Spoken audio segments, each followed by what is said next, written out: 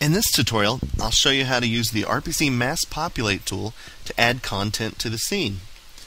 I'll start by placing a proxy located under the RPC helpers. I'm then going to apply an array of 10 copies on the x-axis. I'm going to make these proxies about 11 feet apart.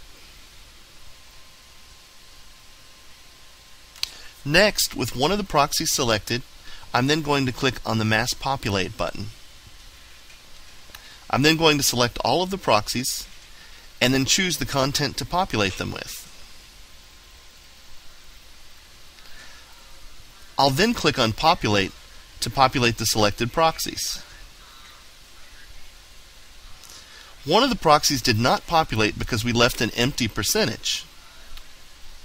To fix this, we'll run the Mass Populated tool again, and we'll set the empty percent to 0 and the RPC automobiles to 100%. After populating this time, each one of the proxies now has an RPC attached. Check out the tutorial for further usage instructions.